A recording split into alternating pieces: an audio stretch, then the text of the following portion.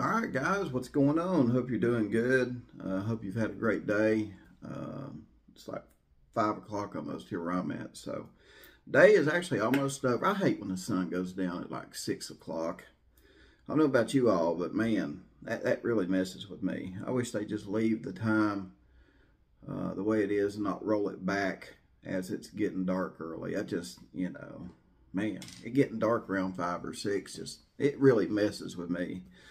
But anyway, been doing a lot of thinking. Got another thoughts and opinion video on the Sebastian Rogers case, and had a comment left for me yesterday. Had a comment, and I like it. I like it. And Bernadette, thank you for the comment. You kind of helped put me back on track. And let me read you what she said. She said, I think we should all still be focused on Katie. Her silence and storytelling is much more worrisome. Her silence and storytelling is much more worrisome. And again, thank you, Bernadette, for that comment. Appreciate it. So, after the video, guys, let me know the red flags that you have on Katie Proudfoot with her storytelling and her silence and some other things. If there's more to it than just her silence and storytelling, by all means, leave it in the comment section, and be interesting to see what people come up with. But yeah, her silence is definitely worrisome. Seth definitely ain't silent. As a matter of fact, he's having another event for Sebastian, November 9th. And by the way, guys, old Don B's got a birthday coming up, November 8th. I think I'll be 52. I quit counting, guys. I think I'll be 52, though. But old Don B's got a birthday coming up November 8th. So you can wish me some early birthday wishes if you've got plenty of time between now and then to wish me happy birthday. And I'll remind you every now and then between here and there. But let's talk about Katie Proudfoot for just a second, guys. And let me tell you what's on my mind about Katie Proudfoot. Katie Proudfoot was the only one in the house besides Sebastian the night he went missing, allegedly, right? It was just her and Sebastian and I guess the dog. So it was supposedly just Katie and Sebastian in the house that night.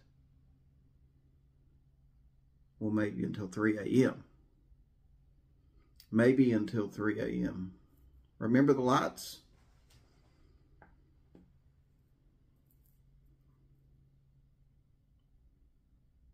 Did someone go in the house? If those lights are involved in the disappearance of Sebastian Rogers, did they go in the house? Were they met in the yard? Were they met in the road? Did they go in the house if they're involved in Sebastian's disappearance? Right? It still bothers me, though, guys, that everything was locked up. The windows, the doors, that still is very suspicious to me.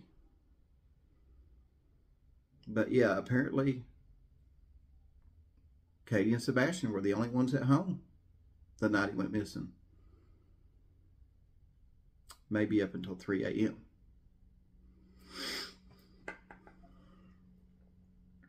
Now, and everything that I say is just my thoughts and opinions, guys.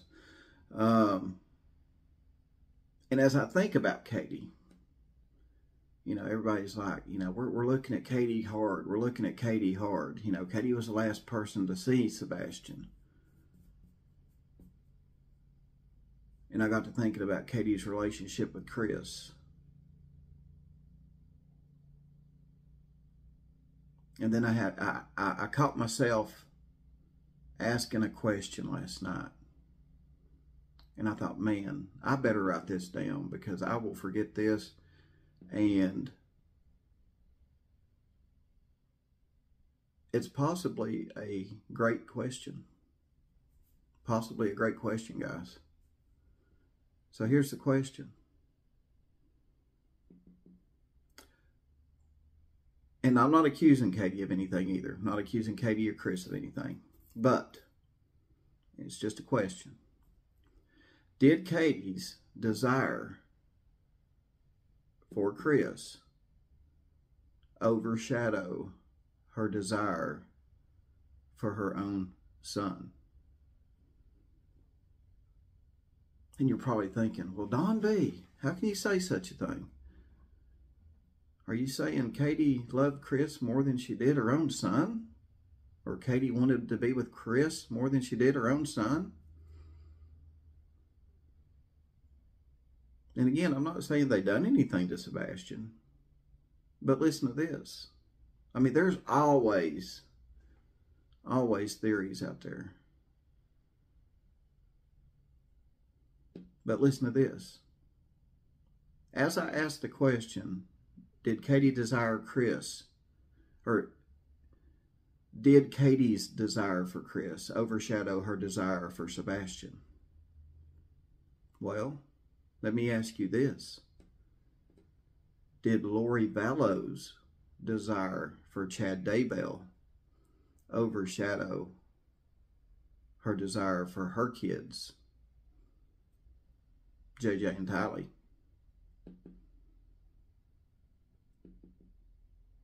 Something to think about.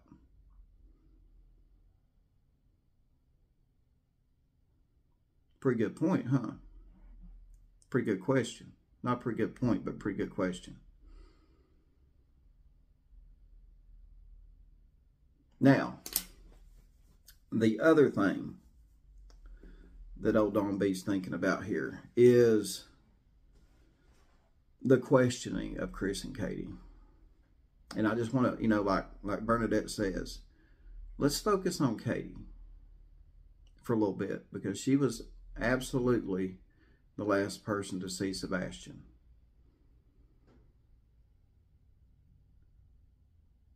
So I'm sure Katie was questioned at the police station. I'm sure Chris was, questioned at the police station. I'm sure a lot of people were questioned, Seth. I'm sure a lot of people were questioned at the police station. But you know what?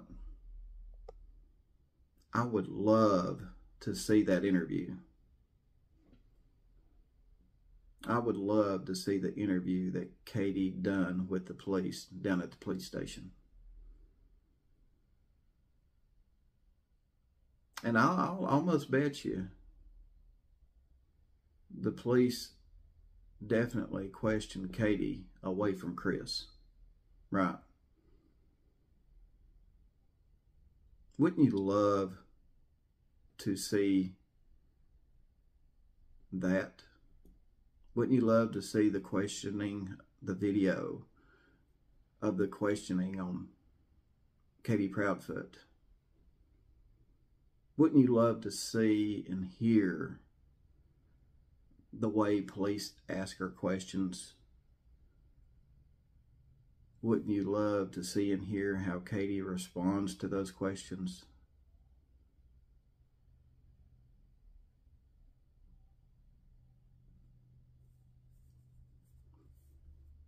I mean, if there's nothing suspicious about the interviews, why can't anybody get them released to them? If there's nothing suspicious about Katie's interview,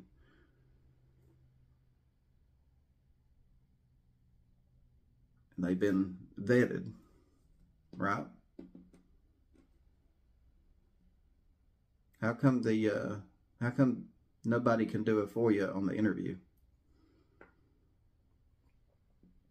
And to go along with that, guys, wouldn't you love to see the body cam footage of how Katie acted when officers first arrived on the scene? Wouldn't you love to listen to how Katie interacted with officers when they first arrived on the scene? Right?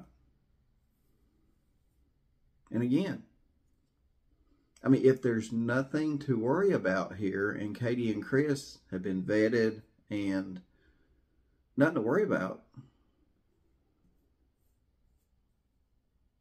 why won't police release it? Right? Why won't police release it?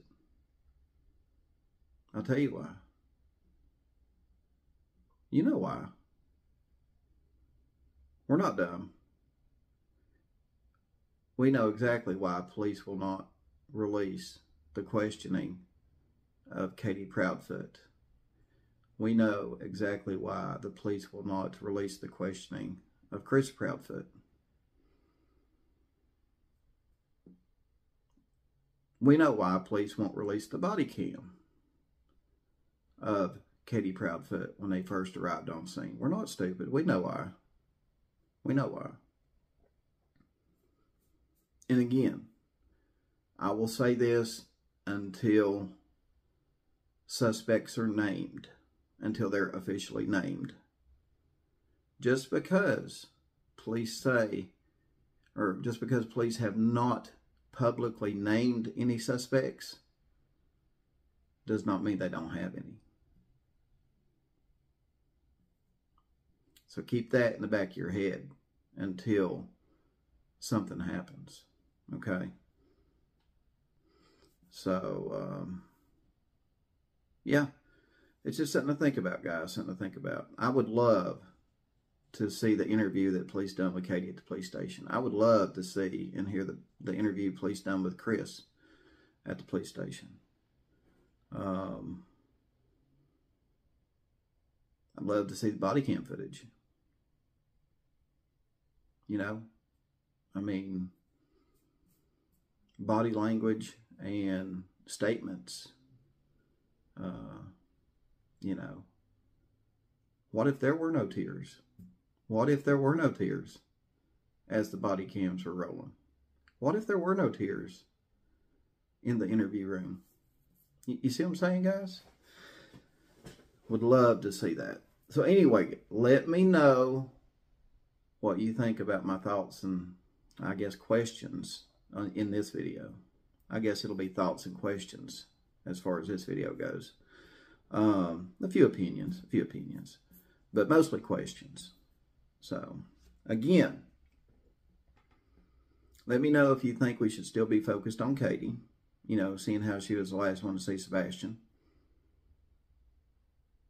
Do you think Katie and Sebastian were the only ones in that house all night? Those lights. Do you think maybe somebody went in the house? Do you think somebody was let into the house? Or do you think they were maybe met out in the yard if they are involved in Sebastian's disappearance? Right? Let me know about that. And, you know, that question I got about, you know, is Katie's desire for Chris, did it overshadow her desire for Sebastian? And as I was thinking about that last night, I thought, well, Lori Vallow's desire for Chad Daybell definitely overshadowed her desire for her own kids. So it can happen. And it has happened. So it's just something to think about, guys. Something to think about. So definitely let me know what you think in the comment section below. I'm having a hard time talking. Hope I ain't getting sick. Anyway, yeah, thanks for tuning in. Thanks for listening to me ramble on. Thanks for listening to my thoughts and opinions. So it's your turn to leave your thoughts and opinions. So head on down to that comment section below. Appreciate you for tuning in. I'll see you guys on the next video.